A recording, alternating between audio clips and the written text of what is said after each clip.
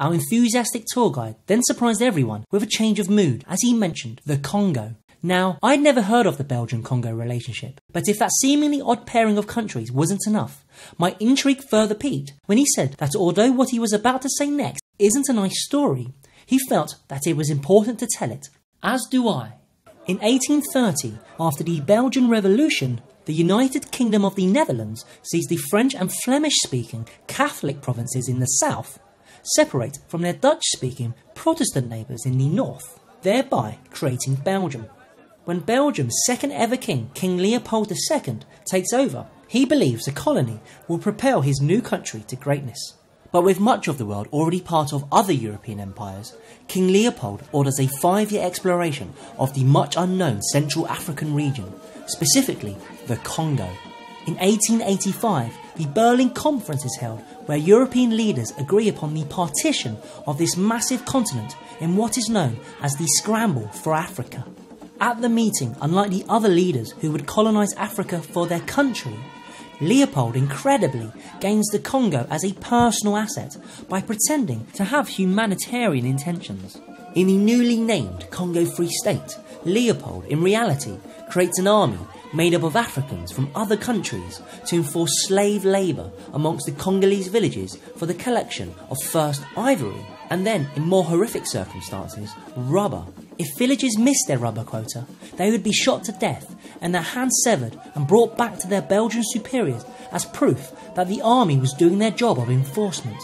However, often against orders, the army would go hunting, and so to cover up their missing and costly bullets, the soldiers would cut off the hands of completely innocent people to deceive their Belgian superiors. In effect, hands became a currency in exchange for bullets and unfulfilled rubber quotas, which led to some villages attacking other villages for the sole purpose of acquiring chopped off hands, so that the victorious village could give the army their neighbours' hands rather than their own. When the Leopold administration was questioned as to why so many hands had been cut off, they simply lied and said it was cancer of the hands. Leopold used his fortune from rubber to finance major building work, including the Royal Palace and the Cinquantenaire Arch, which one rebellious Belgian politician called at the time the Arch of the Severed Hands. With the increased exposure of Leopold's activities in the Congo Free State, he eventually sells his personal asset to the Belgian government, but only after burning the Congo Administrative Archive, stating, "I will give them my Congo, but they have no right to know what I did there." It is estimated that Leopold exploited the Congo for more than $1 billion in today's currency, causing the deaths of 10 million Congolese people.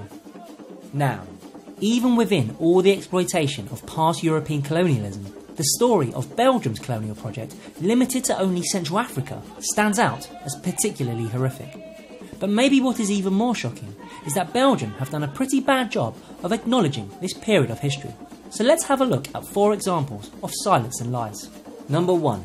In 1960, when the country now known as the Democratic Republic of the Congo gained independence, the Belgian king patronisingly declared at the ceremony, "The independence of the Congo is the crowning of the work conceived by the genius of King Leopold II. He did not come to you as a conqueror, but as an agent of civilization." As the country's newly elected and first ever Prime Minister listened with incredulity, Patrice Lumumba revised his speech to the shock of the elites in the room, but to the cheers of the Congolese people listening to the radio in their homes. "We have experienced forced labour in exchange for pay that did not allow us to satisfy our hunger, to clothe ourselves, to have decent lodgings, or to bring up our children as dearly loved ones. Morning, noon and night, we were subjected to jeers, insults and blows because we were Negroes. Who will ever forget that the black was addressed as tu, not because he was a friend, but because the polite vous was reserved for the white man." Number 2. The Belgian state, simply by inaction, has systematically suppressed the story of the Congo. As one Belgian historian writes, "There's an entire generation that wasn't brought up with the Congo. It wasn't mentioned in our history classes.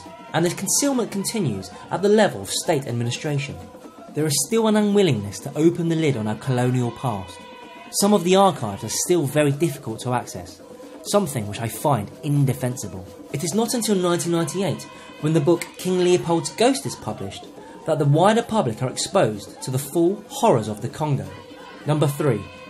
Just outside Brussels, showing some incredible gold, the Royal Museum of Central Africa, itself a building paid for by the Congo prophets, had until 2005 completely ignored the exploitation and suffering of the Congolese people. Indeed, in the remedial efforts felt necessary since the Congo entered public consciousness, the museum closed for renovation in 2013 and currently states on its website, "When the museum reopens in June 2018, Belgium's colonial past will be addressed capably and openly." Number 4.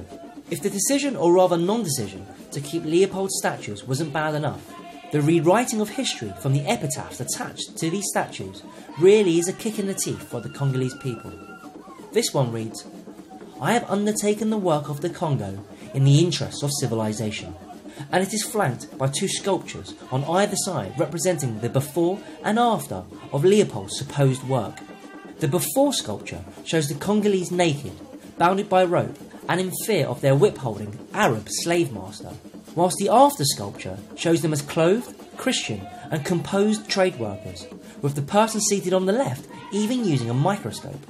Then there's this Leopold monument, where the sign placed next to the statue of the Congolese people on the left reads, "The gratitude of the Congolese to Leopold II for having liberated them from slavery under the Arabs." Indeed, in 2004, an activist group provided some reality to the monument by cutting off the hand of one of the Congolese statues.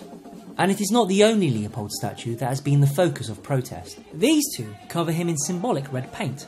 This one calls him a mass murderer, and this one states assassin, which, to further reveal the impact of Leopold's colonialism, is connected with the 1961 murder of the Democratic Republic of the Congo's first Prime Minister, which the Belgian government are strongly accused of being involved.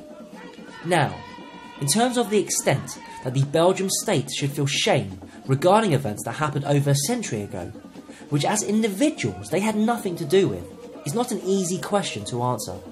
However, it is undeniably shameful when there is little or no acknowledgement of such an atrocity.